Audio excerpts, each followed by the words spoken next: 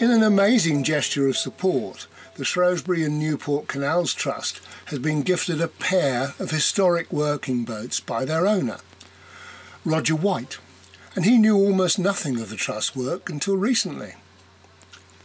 The boats, built in 1936 by Harland and Wolff on the Thames at Woolwich, are Bainton and Berkhamsted, a pair of town-class or big Woolwich boats that were designed to work together from the start.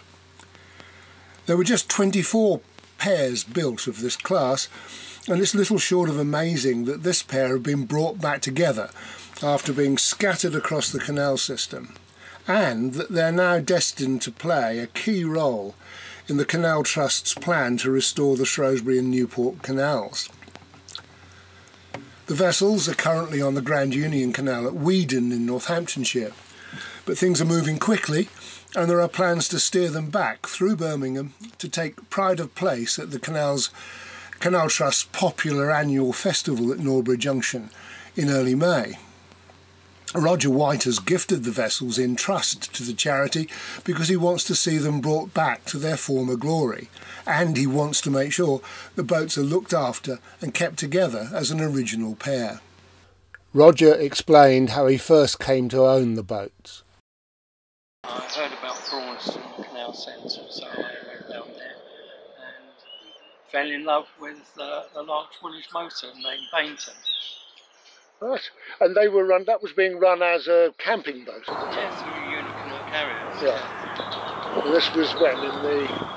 This was in 76. Yeah. 76. Yeah. So fairly holidays on the cut was sort of fairly primitive and not quite as developed as they became, shall we say. Very primitive, sort of bucket and chuck it sort of thing. But you ended up buying Bainton rather than just working it. Yeah, I bought Bainton. I was going to take it down south onto the way navigation, closer to home, but I couldn't find a mooring. So I decided to stay put and work through the firm, Union Canal carriers, and they got me the bookings. And I worked 10 years through them. Right. And it was during that period that you came across Bainton's original butty. Yeah, Berkhamsted. Yeah. I jumped for joy when I saw it. Tell me how that happened. Well, I had a scout group booked, and they wanted to go down the Northampton line. So we went down there, we turned the junction, Gainton Armand, where the Woodways have a workshop, and there was Berkhamsted sitting in the water there, a bit tatty, to say the least. Went past, went down the locks, turned at the bottom on the ribbon end, in front of the cardboard factory, came back in, stayed the night above the bottom lock, and then the following day came back up, and the boat was still there, but the name had been changed, whereas before the Berkhamsted was nicely sign written, but a bit tatty because it had been on there a long time. Now it was named Air, A-Y-R, and it just been scrubbed out and quickly painted in white. Yeah. So I thought, well, what's going on here? And I saw a chap working on his boat opposite, and he told me into the story of what was going on. And this was essentially a piece of backside covering for a mistake made down at Bull's Bridge, wasn't it? If I hadn't have gone down the Northampton arm that particular day, I would never have known that the boat had changed names. What were you told had happened to Air? Well, I was told that Berkhamsted was due to be cut up and Air was going to be restored. Yeah. So I was told the foreman had gone on holiday and they cut the wrong boat up. So somebody hastily shipped Berkhamsted up to Northamptonshire and changed the name. Yeah, but only not until I'd seen it. Yeah, okay, that sounds quite credible. So you decided to acquire it, but it took you a little while, I suppose, before British Waterways relinquished it. Well, I've been working on that section, carrying ballast, camp piling, whatever. And I was always looking out for it if I went south from Braunston. Yeah. And then through the grapevine, I heard it was up on tender, and so I applied. Although I shouldn't really have got a tender form because normally they only go to qualified boat companies. But a tender form arrived, and I put in a quote, and then I was a proud owner of Air, as it was named then, and it wasn't too soon before I changed the name back again. Yeah. So the original pair that were built as a pair by Harland and Wolff. Back together again, yeah.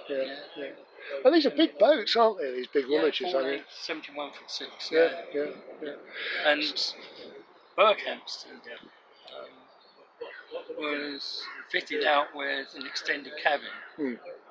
And this is another thing to back up the fact that it was Berkhamsted. And you spent quite a bit of money on them over the years. New bottoms, new counter on the motor, another engine. Yeah. And you fitted out, you were telling me, tanks on the butty here for toilet disposal. Doubled up as a toilet tank. Yeah. And eventually that sort of work must have run out, I suppose. The boats have, I know to my knowledge, have sat here for some years now. I sort of wave at them every time I come past. Are they ever going to move? So what have you decided to do? My boats are now going to the trust. I've given the boats to the trust. Yeah. There's no money involved. I just want the boats to be looked after, and I want them to be kept together, not to be separated. And the trust are going to work on them, bring them back up to their former glory. Which is what I want, because it's just too much of a job. I'm not getting any younger, and I haven't got the financial capability to keep me going. Now he believes the Shrewsbury and Newport Canal Trust can do that and give the boats another lease of life as a tool for teaching people about the history of the canals. David Ray, a director of Norbury Wharf Limited, owner of several historic narrowboats himself, and a trustee of the Canal Trust, has checked out the boats, and on his most recent visit managed to get the engine running on Bainton with help from Roger White and another trustee, and to take it out for a short trip down the canal. The first time Roger has been on a journey on the vessel for some years. Once volunteers have steered the pair up the Grand Union Canal to central Birmingham, a route they use to operate in their working boat days, they'll come down the Wolverhampton flight of locks and onto the Shropshire Union Canal to Norbury.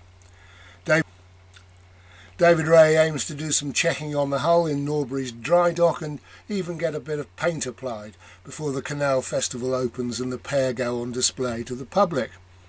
In the longer term, the Canal Trust plans to have teams of volunteers working on the restoration of the boats under expert supervision, and then to use them as part of its educational programme, which aims to teach youngsters and adults about the history of the Shrewsbury and Newport canals and the working people and boats of the UK's unique canal system.